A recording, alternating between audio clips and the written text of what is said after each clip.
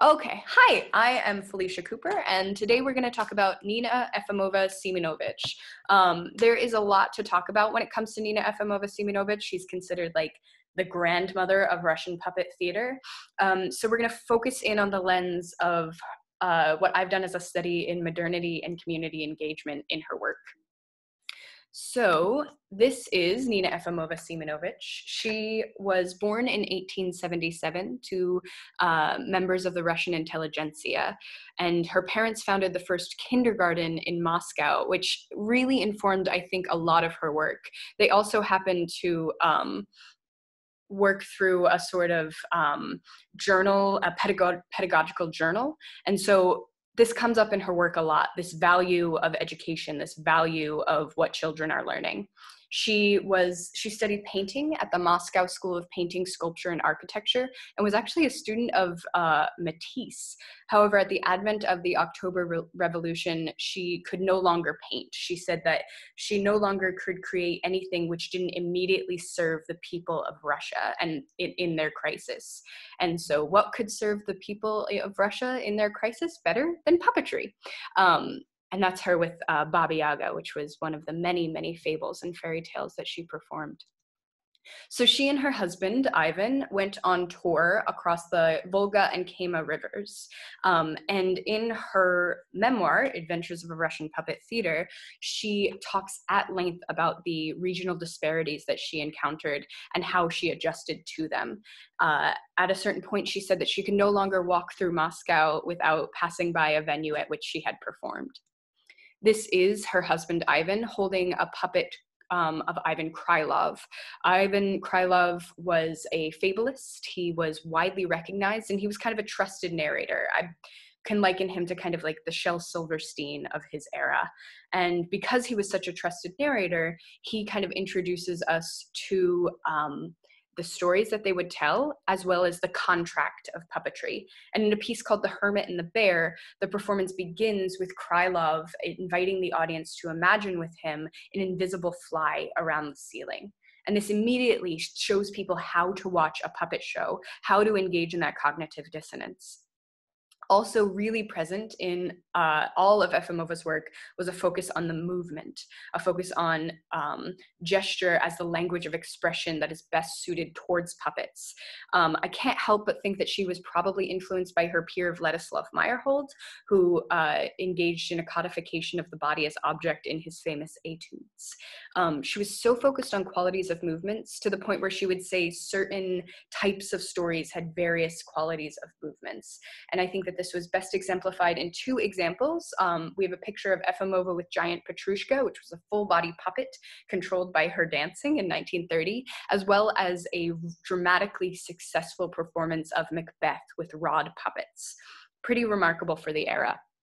She had stated that she was inspired by Indonesian puppet theater in their use of rods to control puppets above their heads.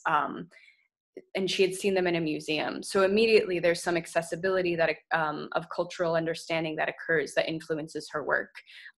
However, she was really focused on the materiality of her puppets, what they were made of, and how that influenced what we perceive of them, to the point where she asked her husband, Ivan, to use his fur coat to create a bear as the weather got warmer.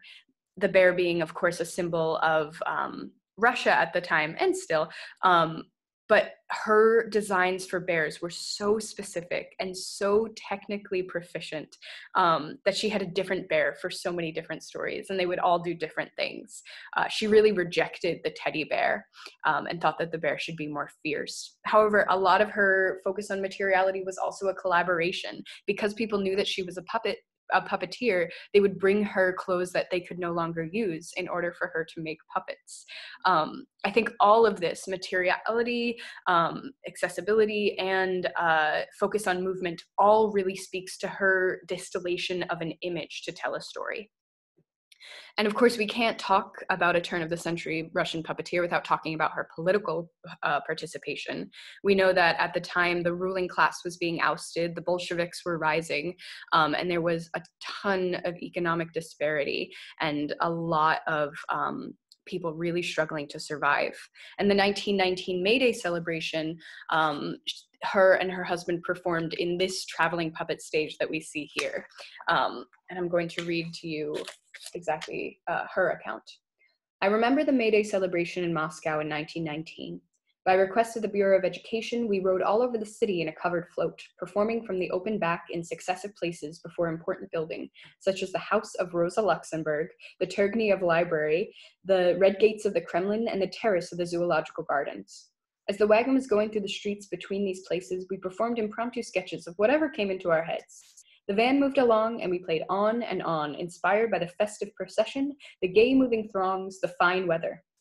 Passers-by, both adults and children, glancing at our float and seeing the puppets in action, would turn and without a word or a moment's hesitation, rush after us.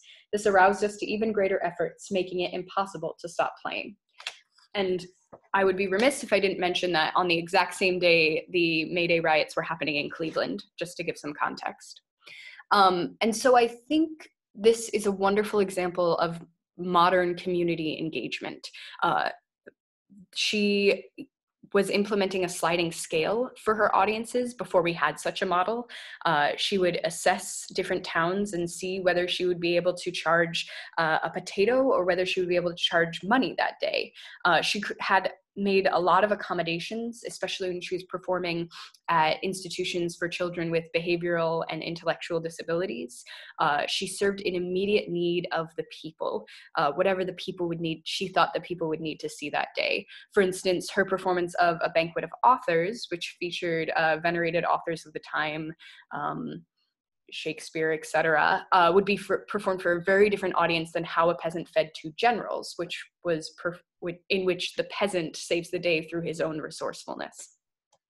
And so I think through her immediacy of response, her sensitivity to present circumstances, her incredible respect for education, starting at a very young age, and her dedication to accessibility, she was able to make a significant impact, and she was able to really influence what puppet theater became. This is a wonderful example of puppetry as the art of the people. And I'll close here with a quote from her. I felt that theater was what the people very much needed at that stormy period. They looked at it with hungry eyes. Theater was then like bread. There's my sources. Thank you so much for listening.